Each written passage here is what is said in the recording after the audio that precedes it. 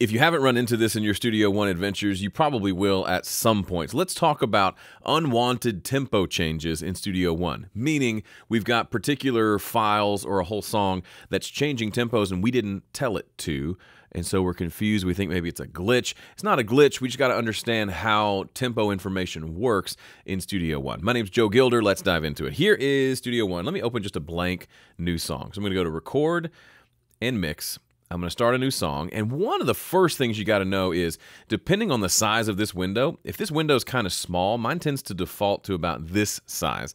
You might notice that there are some settings you can't see, and one of those settings is this one right here, Stretch Audio Files to Tempo. This basically sets as the default tempo setting for audio tracks, whether or not they follow the tempo or not. Why would we want this to happen? If you were bringing in a loop that's 100 BPM, and your song is 105 BPM, and you want that loop to change tempo, to stretch to 105, by having this selected, it will do that by default. There are a couple of exceptions and things where this can get a little confusing.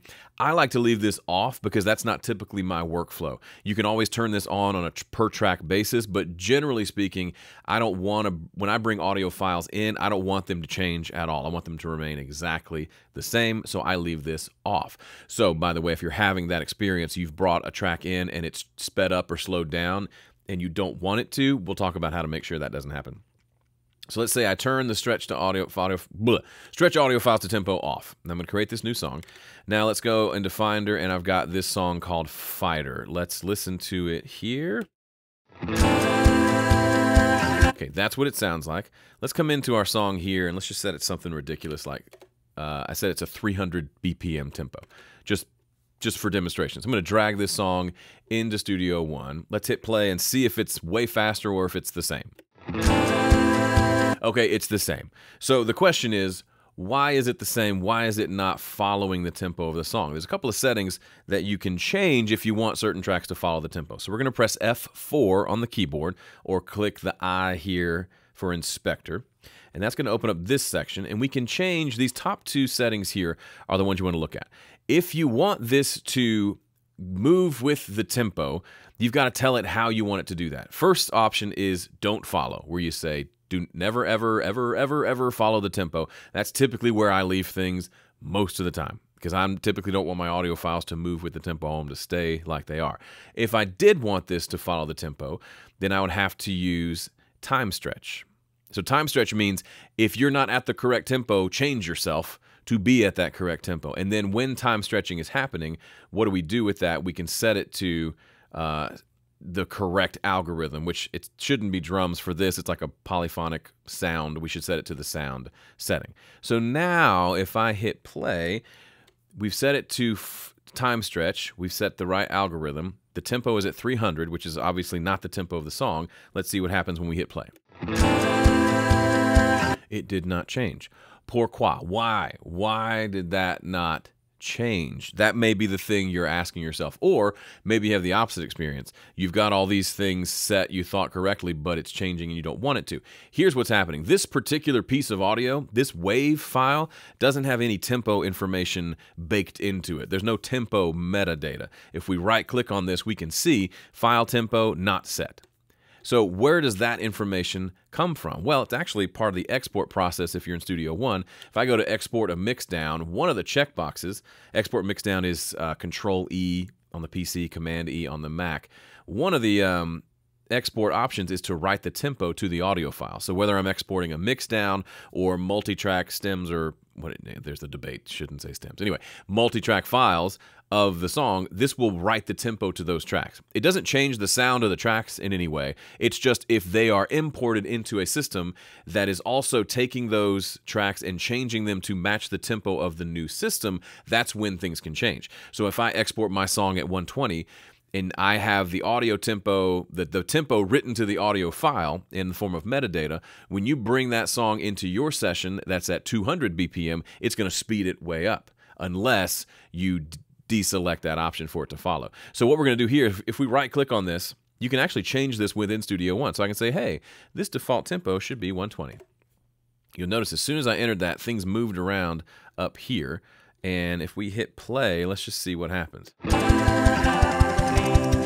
Okay, now we're hearing that song at 300 BPM, if assuming that 120 was the correct starting tempo. So it's just doing basic math to speed up and slow down the audio to match the tempo, and then it has to use an algorithm to do that, which is why we select the algorithm over here.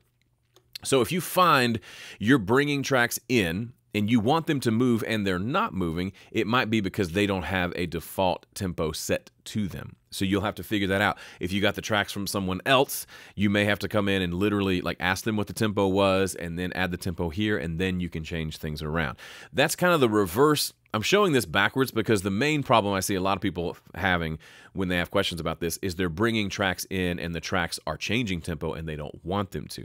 So how do we do that? Let's assume that's what we did here. We brought this track in to mix, we hit play, and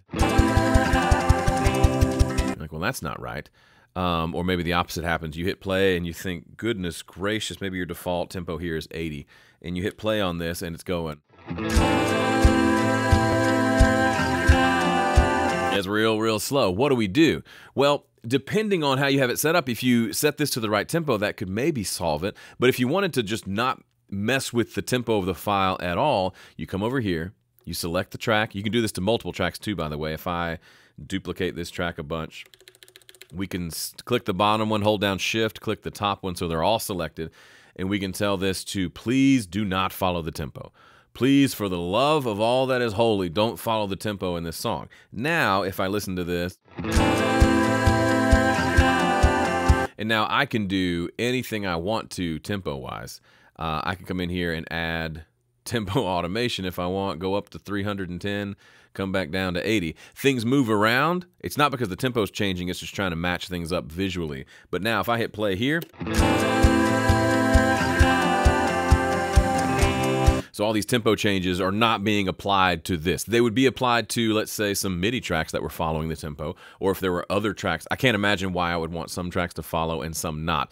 But I just wanted to demonstrate this song is now not following this tempo. If I change it back to time stretch, it will follow and it will sound weird, especially with the tempo automation. Right, it's just bonkers. That is what happens. So you bring things in, it's changing tempos and you don't mean for it to. As long as you don't need it to follow the tempo ever, which for a lot of people is the case, just set that to don't follow, hit play, everything should be good.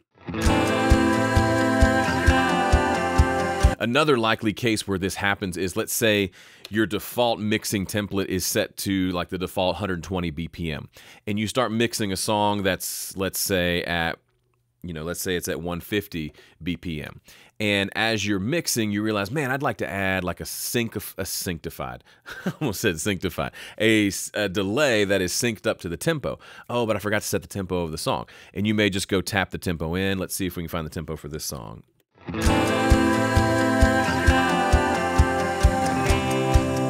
Okay, so tempo's around 135. If you did that with this not turned off, then you would be changing the tempo of the song, which would change the tempo of the files. And you would say, oh no, I've ruined my entire mix. I'm sure that's happened to somebody. All you got to do is make sure that this is turned off. Let me show you that again. Let's set the tempo back to the default 120. And let's say we accidentally had this set to time stretch. And we're in here listening. And we go to tap the tempo, which you can do, by the way, by just tapping on this letter T or the tempo down here, just tapping that word with click, click, click to the tempo. If you do that, then this is what would happen.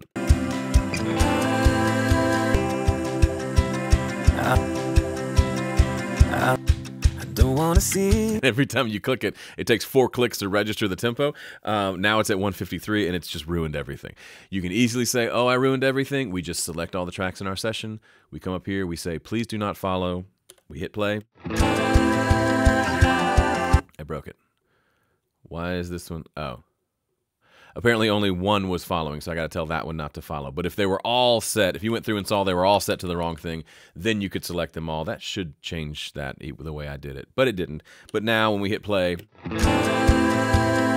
and no matter what we do to the tempo now, nothing's happening to the audio. The audio itself remains unfazed.